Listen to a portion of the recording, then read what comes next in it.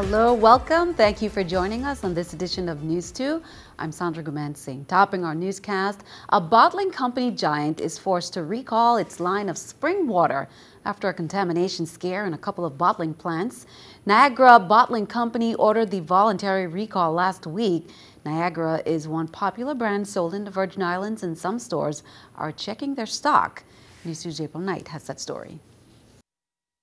Niagara Bottling Company is recalling 14 brands of bottled spring water, including the more popular Niagara brand, after an E. coli scare at 2 of its bottling plants. Niagara made the announcement on Monday, saying they're recalling water bottled in their Pennsylvania plants after one of the springs failed to report evidence of E. coli in the water. Some major stores in the territory, including PriceSmart and Plaza Extra on St. Thomas, do not carry Niagara products at all, according to store managers. Others, like Cost You Less on St. Thomas and Plaza Extra at United Shopping Plaza on St. Croix, carry Niagara, but store managers said their stocks did not come from the 2 contaminated plants, and the water is completely safe. The Niagara bottles with the green labels could be sold at any store across the territory, and while Niagara officials stated that there's no evidence that actual contamination occurred, they're still urging consumers to learn how to spot the bad batch. On the bottle, look for the manufacturing date and throw away anything manufactured from June 10th to 18th. Niagara is also warning against those with best buy dates of June 2016 or December 2016. Licensing and Consumer Affairs Acting Commissioner Devin Carrington issued a notice late Tuesday on the water recall. Reporting for News 2, I'm April Knight. And Commissioner Carrington urges residents to check their bottled water. Niagara bottles with the blue label, which is the purified Niagara brand, is not affected by the recall, according to Niagara officials. In other news, officials from the Education Department appeared before senators Tuesday to talk about a change in requirements for high school students, while testifiers and lawmakers agreed that CPR is an important concept for students to learn. They said there are challenges to adding it to the curriculum. News 2's Erica Parsons has more.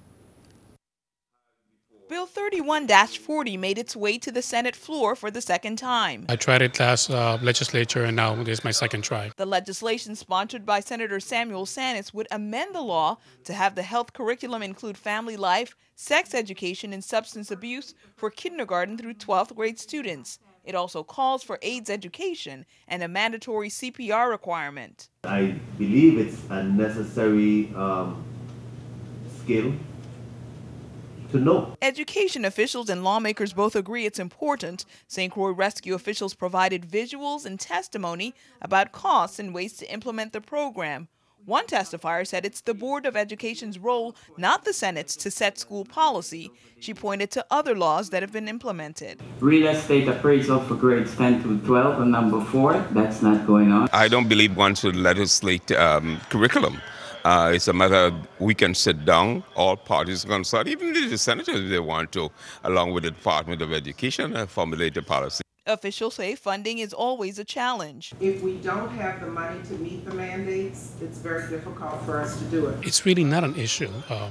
When it comes to people's lives, there should not be a price tag. Even the individual that represented the St. Croix Rescue, she stated that it doesn't cost that much to train individuals. Some lawmakers were concerned about the mandatory requirement, but Senator Kurt Vialet proposed a fix. I have an amendment that is being drafted right now that would incorporate the CPR training as a part of the health curriculum. Senator Vialet's amendment wasn't enough to save the bill. On Commissioner McCullum's recommendation, the committee voted 6-1 to hold the bill in committee. Erica Parsons, News 2. Senator Tregenza Roach offered a motion to have the Board of Education and the Department of Education be given a time period of 3 months to determine how to implement that plan. Education officials, meanwhile, hosted a tour of 4 St. Croix schools on Monday, including 2 that will be closed next school year. The department invited senators and representatives from the governor's office to the maintenance walk to do an assessment. I'll tell you that the tour was very, very revealing. Our schools are in a crisis mode, and certainly we have to do a lot to try to save these schools. I'm amazed by what I saw. First of all, I got to commend the faculty and staff for working under those adverse environments, as well as the students being able to learn under those adverse environments and still continue to excel. I could only imagine if these schools were better prepared and they were learning in a better environment, what kind of product we'll be turning out. So I want to visit all of the schools over the next 2 weeks so that we could truly see what's going on in these schools. The Charlotte Amalie High School's PTSA announced that after that June 18th emergency meeting we reported about, the PTSA has been directed by its membership, they say, to continue the fight to save our children, our school, and our principal, Mr. Stefan Jurgen. On Wednesday, June 24th, a demonstration will be held starting at 12 noon at the CAHS campus. Participants are asked to be there by 11:45 a.m. They say bring your placards, your signs, your pom-poms, and students and alumni are all asked to wear CAHS colors of blue and gold or blue and blue. There's an online petition at change.org. Meanwhile, the VIPD says the march will start from the Charlotte Amalie High School, leading over Polyberg Hill as it heads to the Virgin Islands Department of Education, making stops at the Virgin Islands Legislature on Veterans Drive and Government House on Kangansgata, as it loops back to the Virgin Islands Board of Education, heading over Polyberg Hill and ending at the Charlotte Amalie High School. Motorists are asked to seek alternate routes.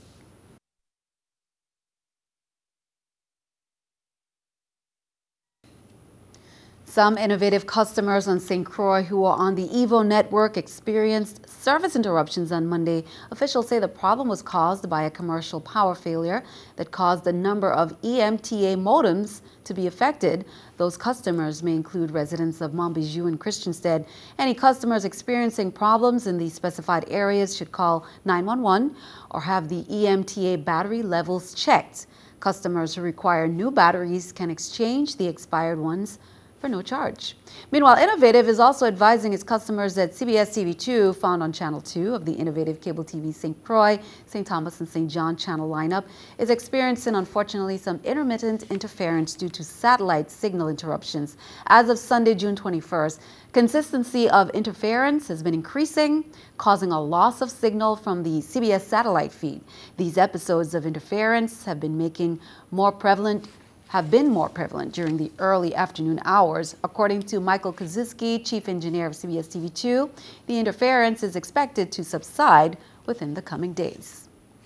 In other news, on Saturday, June 20th at roughly 3:12 p.m., the 911 emergency call center received a report of a robbery that took place on the Melvin Evans Highway in the vicinity of the Good Hope intersection. Officers responded to the call and met with the victim, who indicated that he was parked in the vicinity of the Good Hope intersection when he was approached by two Hispanic males, both dressed in red shirts and black pants, with one of them brandishing a gun. The two suspects demanded money from the victim, and the victim stated that one of the suspects began to assault him until he was able to exit his vehicle and run from the suspects. Also, officers and detectives were dispatched to the scene where they met with a victim, a resident of Williams Delight. The victim stated that he was in Williams Delight in the vicinity of the area known as the Turf when a male individual approached him and demanded money. As the victim began to tell the individual that he had no money, the man began to beat him about the head with the butt of a gun. The victim stated that he then fled the area on foot as the suspect fired several shots at him, but he was not hit. The victim was transported to the Louis Hospital for treatment.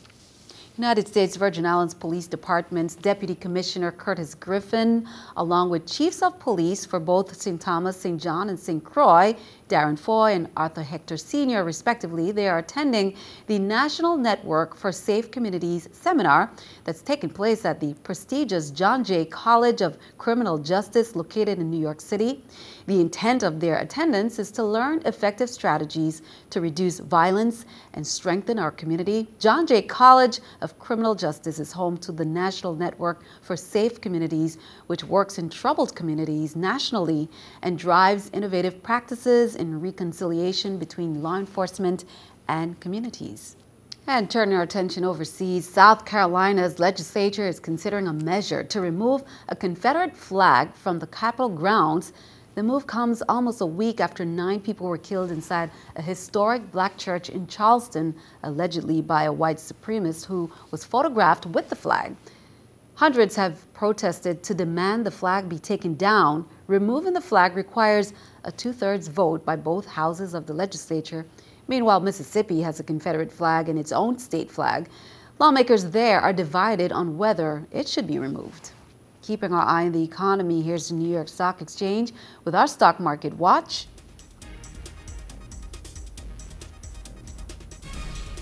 As we can see, everything up. The Dow 24, NASDAQ 6, S&P 500 1. Coming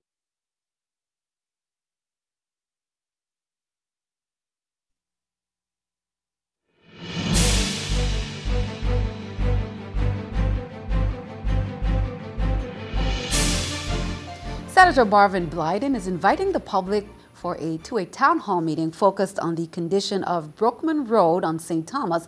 That meeting, which will be held at 6 p.m. to 8 p.m. in the Nada Basketball Court, will be attended by Wyston Benjamin, who's the Federal Program Manager at Department of Public Works, Nelson Petty, Project Manager at Department of Public Works, and Andy Smith, President at Island Roads Contractor. The senator is especially targeting businesses and residents living in the Bovoni, Nada, Mariendal, and Friedenhoek communities to participate in the discussion of the road's status. The St. Croix Chamber of Commerce will host Business After Hours this Thursday at a new spot, the Shoe Bar in Christiansted. It will be a dual event, Business After Hours plus a ribbon-cutting ceremony for the grand opening of the Shoe Bar. It will take place this Thursday from 5:30 to 8 p.m. and light hors d'oeuvres and desserts will be served. The Shoe Bar is located next to the old Kicks location. Well, we want to say congratulations to the St. John Festival Queen contestants. That competition was held on Saturday, June 20th at 8 p.m. Miss St. John Festival Queen winner is contestant number 3, Chanel Harney. First runner-up was number 5, Keisha Campbell, and second runner-up, number 1, Kaylee Jackson, Miss Photogenic. Contestant number 3 was Chanel Harney, Miss Photogenic. Miss Cooperative was number 1, Kaylee Jackson. Miss Congeniality, number 4, Yuritsa Tirado. Best International Wear, number 3, Chanel Harney. Best Talent went to number 3, Chanel Harney again. Best Evening Wear, again to Chanel. Miss Intellect as well. The Festival Princess competition was held on June 14th, and the new St. John Festival Princess for 2015 is Sanija, Greece. Now, congrats to all the other contestants, Layla, Sage, and Tasia. Now, looking ahead, the Children's Village opens at 6 p.m. June 27 in the VI National Park, as well as the Village opening 7 p.m. at the Cruise Bay parking lot. June is the most popular wedding month, as we know, and having your wedding at sunrise is a great way to make it a memorable event for everyone. Having a wedding parade is the icing on the cake. Newly married Jamie and Becca Hewson did just that on Sunday. The Newlyweds Parade featured colorful costumes, music, and dancing in the streets as onlookers took photos, cheered, and even joined in the fun. The parade marched from the Frederiksted Pier to Coconuts on the Beach, where everyone celebrated the end to a perfect day. Congrats to the newlyweds. The Catholic schools across St. Croix got a facelift last week. 20 volunteers from Pennsylvania completed repairs at St. Mary's, St. Patrick's, and St. Joseph's Catholic schools. The group were from the Hands of Christ Service Ministry in the Nativity of the Blessed Virgin Mary Catholic Parish. The volunteers worked for 1 week on a list of summer repairs that included renovating access ramps, repainting a basketball court, and resurfacing the roof at one of the main buildings. Well, here is a summer enrichment camp to consider at the Children's Haven Academy. It's an 8-week summer fun event from June 22nd to August 14th. There are indoor and outdoor activities planned, including painting, cooking, arts and craft, calisthenics, and gardening, and much, much more. You can call 690-1836 or 715-1050 for more information. The hours are from 8 to 3 in Anna's Retreat. Delegate to Congress Stacey Plaskett is asking the Treasury Department to keep Alexander Hamilton on the $10 bill. In a letter addressed to Treasury Secretary Jack Lew, Plaskett commended the Treasury Department's decision to recognize women's contributions to the nation. She also stated, however, that she takes issue with the possibility that Hamilton, one of the most influential of the founding fathers and the nation's first Treasury Secretary, should be replaced or share space on the currency. According to Plaskett, while women are being considered to grace the country's legal tender, Hamilton's contributions should always be remembered. Well, in our consumer alert, all it took was a promise of easy money for a conman to lure neighbors and friends into a bank fraud scheme. As Consumer Reports found out, the accomplices viewed the move as fairly innocent. It turned out to be a serious federal crime. Here's more. He had a serious cocaine problem at the time, and that's why he initially started. It helped him find his cocaine habit. He is Brian Willingham, the ringleader of a fraud scheme that cost banks more than $200,000.